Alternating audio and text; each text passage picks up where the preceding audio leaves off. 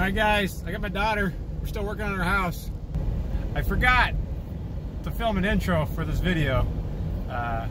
We were supposed to install a condensate pump on this roof AC, and let's take a look at how I did it. Condensate pump's gonna pump water from the AC to the ground so it doesn't go on the roof. That's what we're doing. Take a look.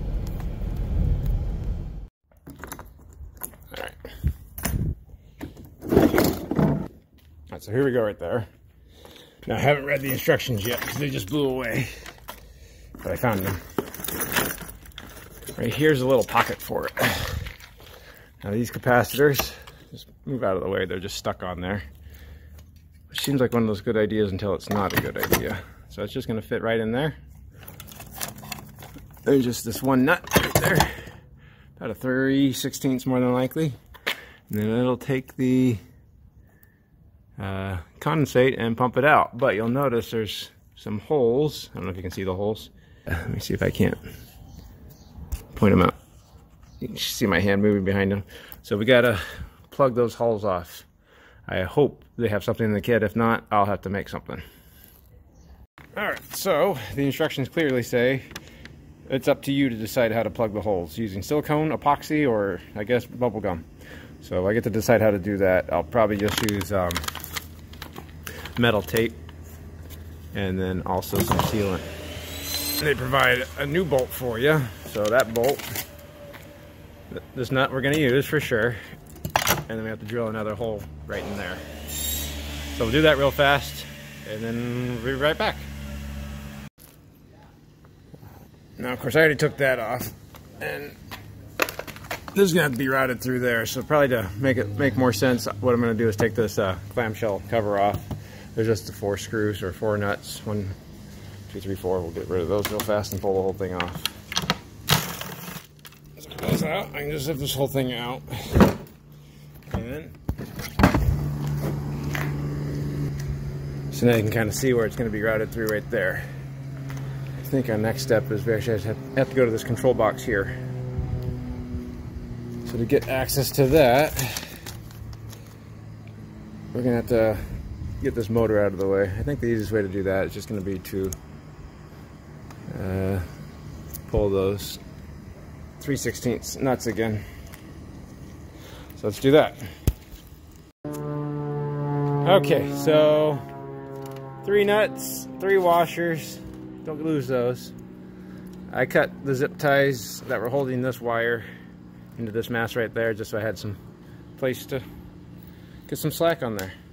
Alright, so there's the control box. There's the wiring schematic right there.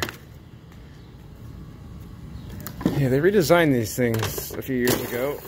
Used to have a little bit better access, and then this blade used to be a little bit chintzier, so I think they made that a little bit better. So according to our wiring schematic, the white wire goes to yellow, which is right there, which is common, and then the black wire is going to go to purple, which makes sense because that is what drives the compressor, right?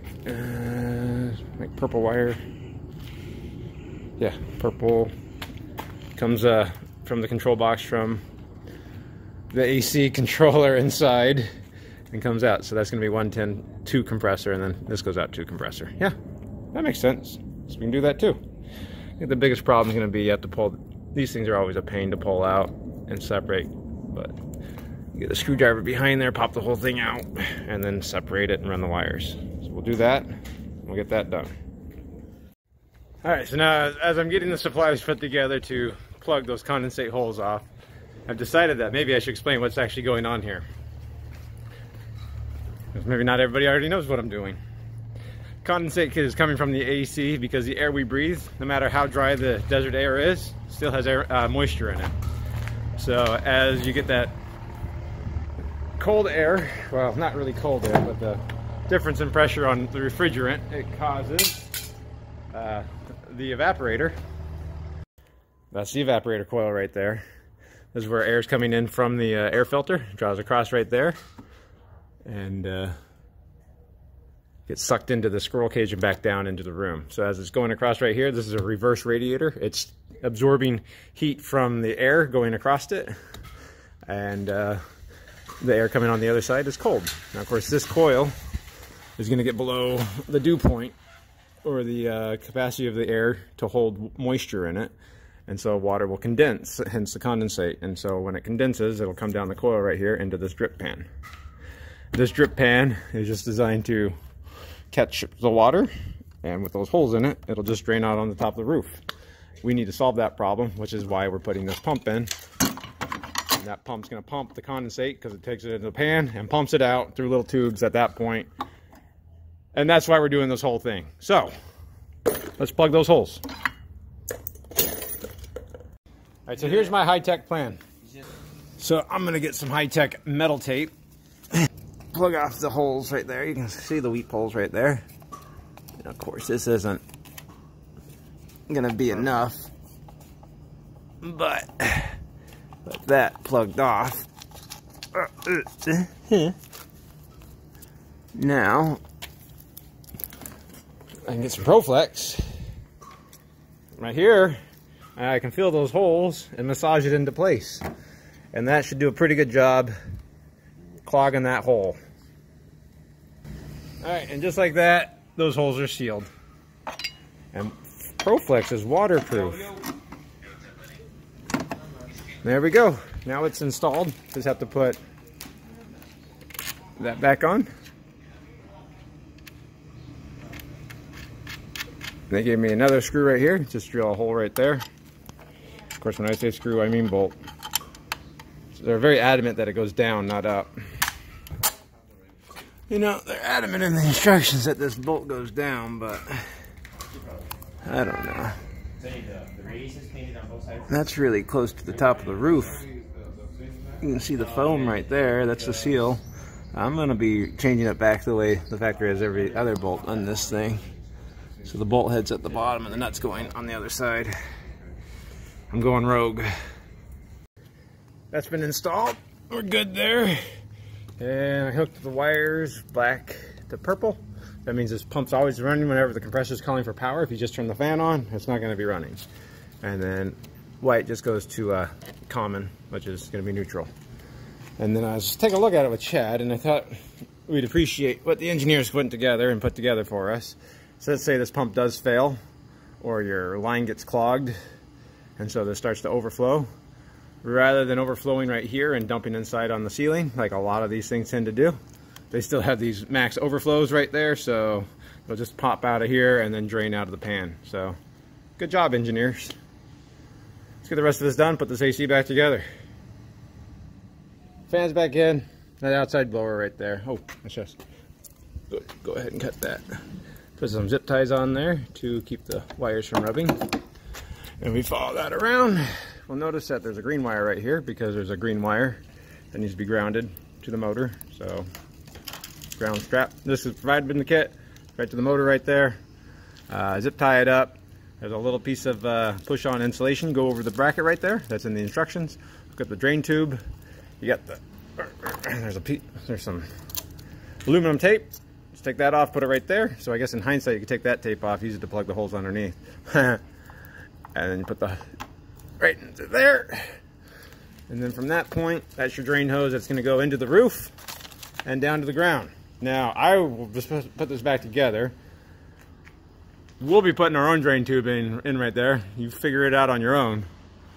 And we'll see how this thing works once we get this whole thing put back together. Alright, so there it is installed. You can kind of see my aluminum tape under there.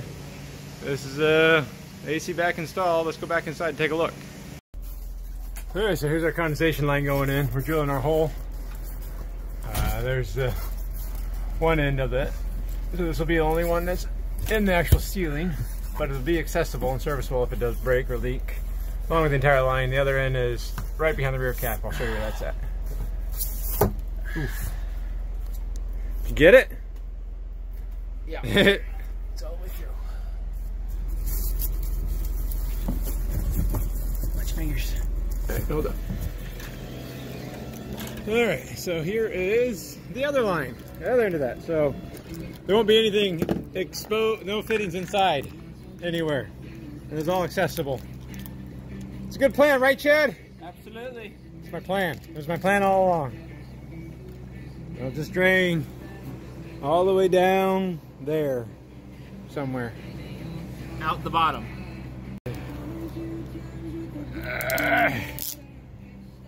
All right, look at that. Seal that up. Put a P-clamp on right there.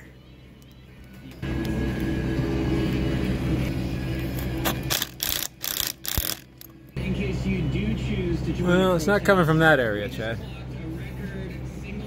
All right. Then it's coming between the. Here in Arizona, over 1,100 in one day. So that's definitely still a thing. Wear your masks when you go out, please. Your ears can't. All right, so it's back installed over here. We just pop our little guys out, right? Should be able to see what's going on. AC filter's out of the way, and now you can see. Can you see? You should be able to see that flexible line going to a union, and then to the PEX, and from that point, that's going out to the ground.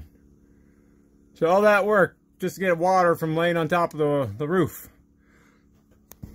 Now I do understand the desire not to leave streaking on the roofs. In Arizona, our air is pretty dry, so we don't get too much condensation unless you leave the door open for a long time. But in other parts of the world, for sure, you're gonna get a lot more moisture. And he's got a brand new roof.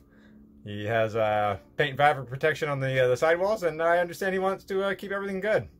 So there you have it, an accidental tutorial about installing a condensate pump on a Mach 8 AC. Let this thing run for a little bit. Hopefully we'll see some water coming out of it.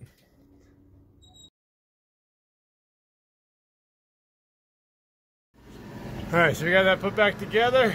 Nice and cold air. Let's go outside and see if we're making some water.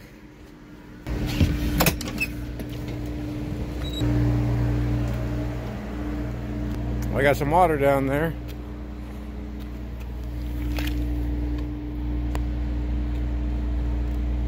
Yeah, it looks like we got some water dripping on there. All right. I think we're all set, guys. And I didn't point it out, guys, but on the other side of the evaporator is a cup right there. And so it's actually a big ramp. So it goes from high to low over there for the pump to pump out. So there's only the one set of weep holes on it. Always in a rush, never thinks.